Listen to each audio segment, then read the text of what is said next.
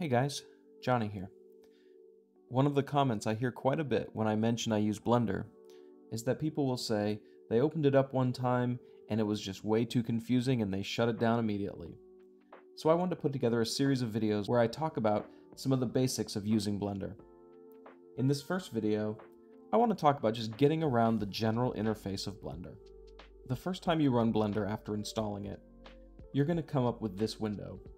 This is the quick setup window. You'll have several options here. The language you want to use, if you want to use a different shortcut mapping, if you want to use the left or right mouse button to select object, what action you want your spacebar to take, and then what theme you'd like. Now if you're upgrading your version of Blender, you'll have the option to load your previous version's settings here. The only change I recommend making in this particular window is to change the spacebar action from play to search. Then click Save New Settings to keep going. After that, you'll be presented with the normal splash screen that you'll see the next time you run Blender. For the purposes of this video, we're just going to create a new general file. If you're unfamiliar with 3D software, or if you're unfamiliar with Blender, this opening screen can be very confusing.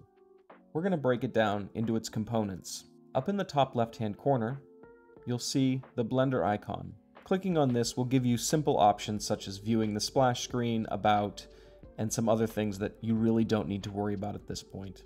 Immediately to the right, you'll have the main program menus, such as your file for importing, saving, exporting, those sorts of options. Your standard edit menu, the render menu where you can render out images or animations, the window menu where you can work with various parts of Blender, and of course a help menu.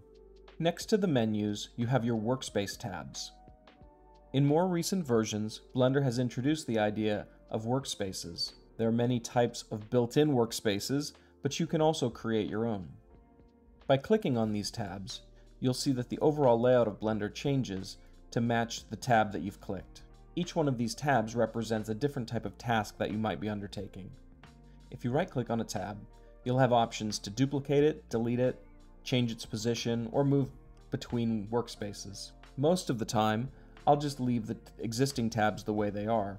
But if there's one you know you're never going to use, you can click on it, right-click, and hit delete. This will shorten your list of tabs. For now, let's go to the layout menu, as that's the first tab that you find yourself in when opening a new Blender scene. To the right of your Workspace tabs is your Scene dropdown. Scenes allow you to work independently on different aspects of your project and jump between them within one file. In many cases, you'll just be using one scene per file. Next to Scene are the view layers. View layers allow you to have multiple groupings of objects together in your scene, which you can turn on and off independently of each other. This is a slightly more advanced feature of Blender that we won't be covering right away. At the very bottom of the screen, you'll notice a helper bar. This bar will show you various things that you can do with your mouse.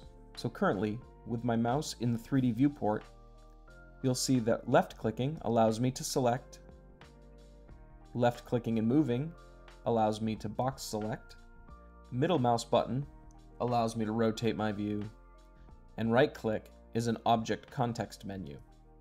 We'll talk more about those in another video. Additionally, in the bottom right-hand corner is your current version of Blender. In this case, 2.91.2. You can add additional information to this area by going to the Edit menu and Preferences, and under the Interface area, under Status Bar, you can show your scene statistics, your system memory in use, and your video memory in use.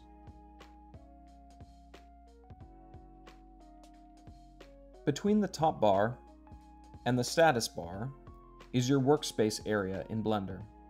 Your Blender workspace is comprised of viewports. In the corner of each viewport, you will have this icon. This allows you to select what type of viewport each section is. You can resize viewports by mousing over the line between them, and it will turn into an arrow.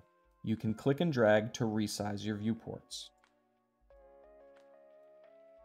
If you would like to add a viewport, Mouse into one of the corners of a viewport and your mouse will turn into this crosshairs. By clicking and dragging into the viewport, you will split the current viewport into two viewports of the same type. These now work independently of one another. This is very handy if you want to work on one side of an object while still seeing the other side. Blender viewports can be split as often as you'd like in either the horizontal or the vertical direction. To remove a viewport, you need to combine it with another viewport that shares an edge of the same size. So for instance, this viewport and this viewport can be combined because they share this horizontal edge and it's the same length. In order to combine them, all I need to do is put my cursor in the bottom corner again, and instead of dragging into the window that I want to split into, I want to pull into the adjacent window that I want to delete. If I continue to hold down my mouse button and then mouse up, you'll see the area dims and an arrow shows me which way the other area will be expanded. So in this case, the top area will be expanded into the bottom area. And when I release the mouse button, they will combine.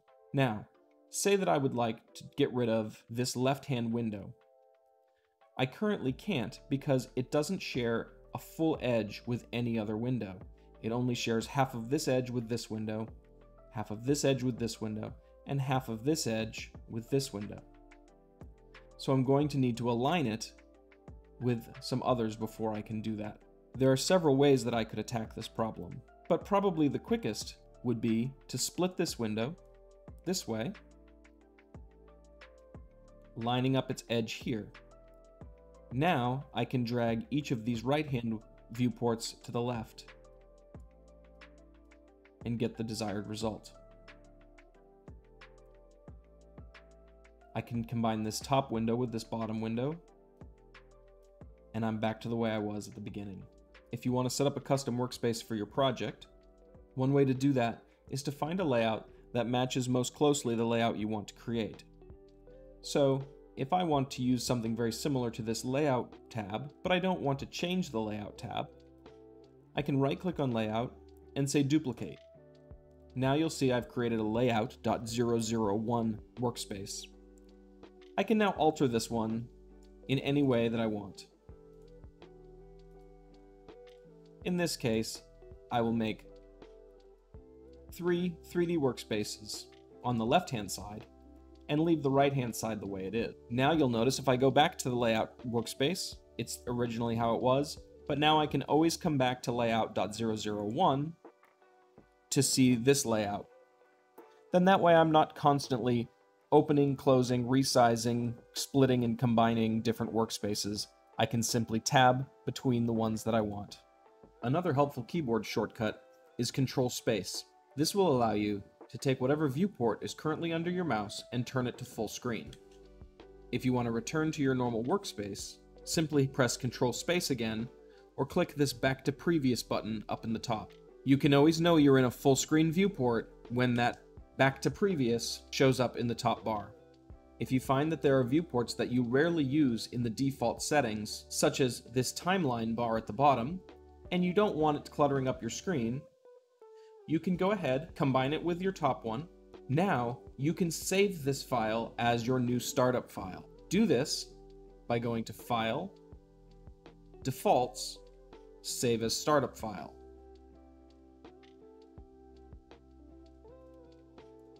Be aware that everything currently in this file will now come up with every new Blender file you open. So in this case, if I were to go ahead and add a Suzanne the Monkey to this file, and say, Save Startup File, now, if I say File, New General File, this is my new startup file. If you've found that you've really messed up your Blender scene, and you really just want your user interface to go back to the way it was, you can do that under File, Defaults, Load Factory Settings. This option will erase your startup file with the built-in startup file. All of your workspace layouts will return to normal, and all of your other activities will return to the way they are when Blender was shipped. However, you will need to then save this as your new startup file. And now that I've done that, my new startup file is overwritten with the defaults. I hope this tour of the Blender user interface gives you a good jumping off point. In future videos, we'll be going over the viewports individually, looking at how to use things like the 3D viewport, the outliner, the property windows, etc. If you found this video helpful, hit the like button below. Also hit that subscribe button for updates on future videos. Thanks for watching and have a great day.